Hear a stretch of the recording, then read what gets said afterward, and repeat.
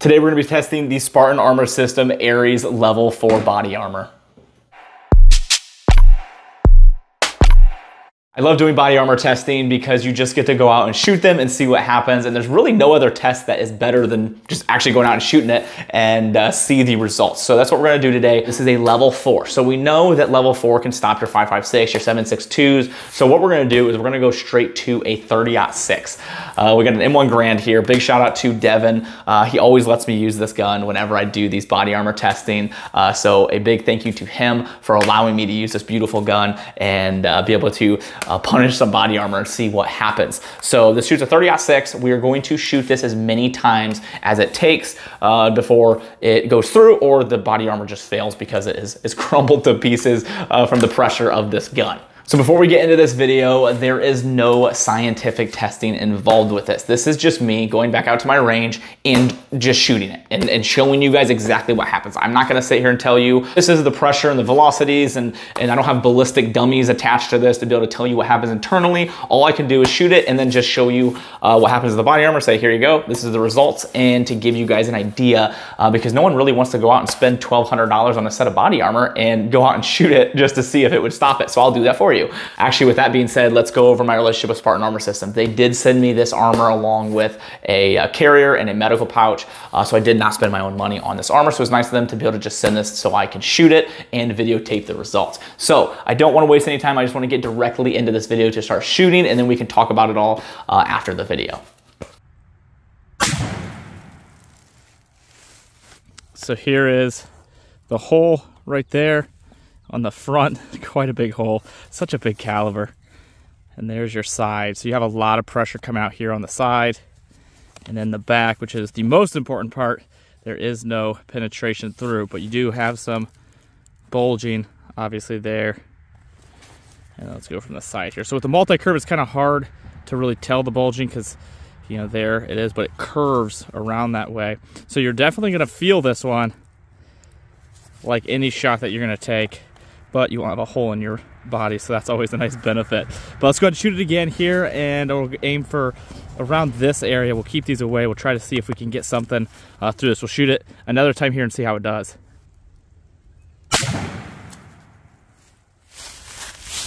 You can see smoke coming off of that. So right there is where it goes in. Yeah. And then your side, so you're losing a lot of that energy coming out the sides there. And then your back. So right there is where it came in. There's no hole, but it'll give you a look all the way around. So your multi-curve just got a lot more multi-curved.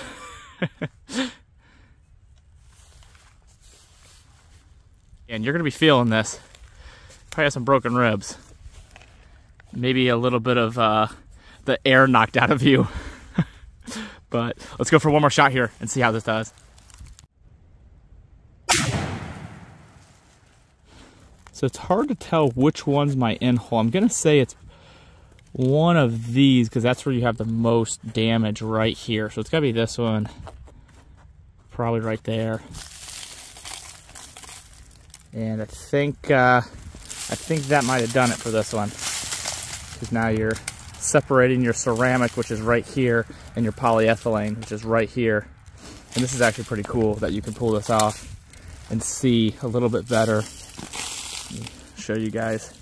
That's the ceramic side, just to give you an idea of the hole and the cavity that is going through all that pressure tearing through that. And this is, just pour all that out. This is the polyethylene side on the back. So nothing's getting through. There's a part of the bullet right there. You actually have a decent amount of polyethylene left still in that hasn't gone through, especially that first shot. That first shot did not make it through much of any of the polyethylene. These ones, as you could tell, made it through some of the layers. This one did not. That was your first shot, second shot, third shot. There. And there's the back. So no penetrations on either of those shots. So I'm gonna put this kind of back together. I wanna shoot it again. I'm gonna see if I can do it one more time. See how many more shots it can take. See if something can get actually through it. So I'm gonna put it back together like that. Obviously, structurally, Testing wise for the armor, I don't want to really hold anything against it after this because it's not together anymore. So structurally, it's not complete, I guess I want to say, but just for fun, I want to shoot another one here and see if I can get something through this.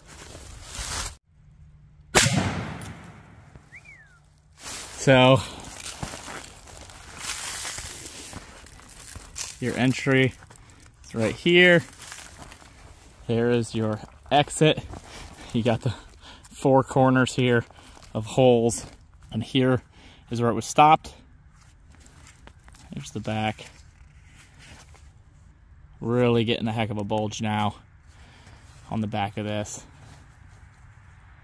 But that's pretty cool.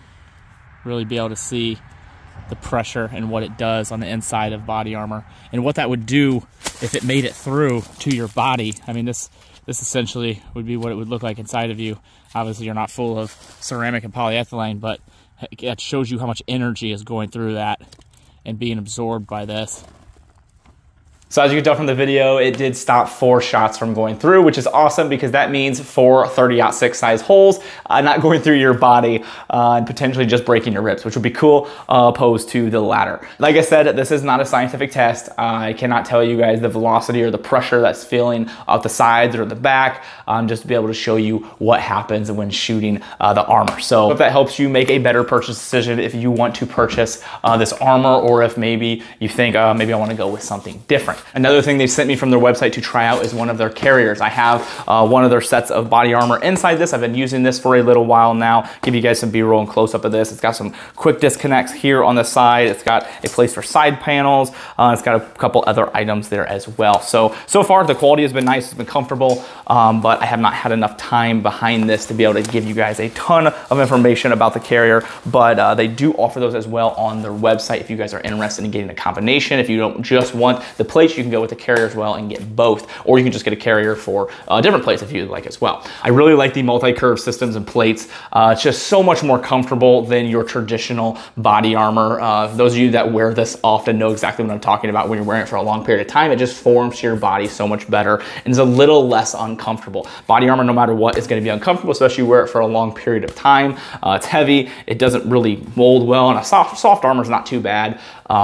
But this hard armor, especially the higher levels you go, you're going 3 and 4s, you're obviously getting a little bit heavier, more material, more supply to it, so it gets a little more uncomfortable. But these multi-curves definitely help in aiding with it being a lot more comfortable for longer periods of time. Another item I received from their website is one of their tear-away medical kits. So you could put this on your body armor and be able to tear it away, or you can carry it with you in your vehicle, wherever you would like. So let's go over some of the interior items on this one. One of the things that I noticed that I haven't seen in a lot of medical kits, I think is kind of cool, is this little light that you can take off and clip on, which is a really cool idea in the sense that if you're at nighttime, which a lot of times bad things happen at night, you're able to actually be able to see. It's not anything powerful. You're not gonna be able to like scan the area with it, but you're able just to see the contents of your bag. And on this side, you have a bunch of different assortment of bandages to use. You've got some tape, you've got gloves, which is something I'm probably gonna add some more into. You can never have enough gloves in a medical bag. You have a tourniquet, you have some scissors, which are always important, and then you have a marker here to mark either your tourniquet time, or if you wanna color pictures, do whatever you think is fun. And then here's an MPA. That is something you don't always see in medical kits like this. I think it's cool that they added that to it. I like seeing medical kits that have things that are actually useful. Some medical kits will just be jam-packed of stuff just to say, hey, look at all this stuff that's in my medical kit. But most of it is impractical and won't be used. Now, when it comes to medical kits, I always preach that it is so important to make sure you know how to use this stuff. It's all cool and well to say, hey, I have an MPA, but what is it? Like, I don't know how to use it. Like, make sure you're having the proper training to be able to use this equipment. Tourniquet, MPA, bandages, be able to know how to pack a wound. So make sure if you are going to spend the money on a medical kit, just take the time, and necessarily it really isn't that expensive. You can actually find a lot of free classes, or you can go to like an AMT class or a first responder class. You can learn a lot of this stuff. So I find it really important to make sure that you take the time to learn skills when it comes to medical bags and know what what's in your equipment and know how to use them. So with all that being said, I hope this video was helpful for you guys. If you guys are interested in helping out the channel and the things I do here, there's a couple ways to do that. Down in the description is my link tree. From there, there's some other links to companies like Brownells, Air Precision, anything you used using those links or purchase using those links does help with the channel and help support me, and I really appreciate that. Another way is the discount codes from companies that I personally trust. Down there like Cloud Defensive, you can save 10% off, and that always helps you guys save a little bit of money when building out new guns or new projects. I'm here in the vault room, still underway, still under progress, still working on finishing everything, but the one wall is finished, so I wanted to at least film behind this so you guys can see what it's going to look like. The wall right here beside me is going to be the main wall, and it's going to have I don't want to give it away. It's going to be pretty cool. So I will give you more information as it comes, but as the videos progress, you'll see this wall changing and this whole area changing. So I apologize if the audio is a little off because this room's still kind of empty, so I haven't finished everything, so it's a little echoey in here. But a couple companies that support me and the things I do here are Howitzer, Brownells, and Hold Up Display. Howitzer is a clothing company that donates 5% of proceeds to charity, and they worked with me on my own shirt, which is awesome, and we collaborated and made these, which are super cool. There's a link in the description if you want to pick that one up for yourself, and I appreciate the support, and I'd be happy if you guys share pictures of you guys wearing them. I'd love to see that. And then Brownells is a company that supports me a ton. I couldn't do anything that I do here without them. They have been wonderful and fantastic, and they have pretty much everything on their website. You can use code TA10 to save 10% off orders of $150 or more. And then Hold Up Displays, which is the company that makes the racks behind me. What's really cool is you can just start with a small rack, one small rack with the ability to hold your guns, and then you can attach them later as you go. So right now I just started with this rack, and then I'm slowly building the rest of the racks as the room gets finished. So it's a really cool system, super simple. It depends on your room. This room is reinforced in a way that it makes it really difficult to like find a good way to hang them, or an easy way I should say. There's really good ways to hang it, it's just not very easy, so it takes a while. But if you're just throwing it into like a bedroom with a stud wall, it's super easy. You just bolt through the studs and then screw it in and you're good to go. So those are really cool. But other than that, guys, thank you so much, and I appreciate you all.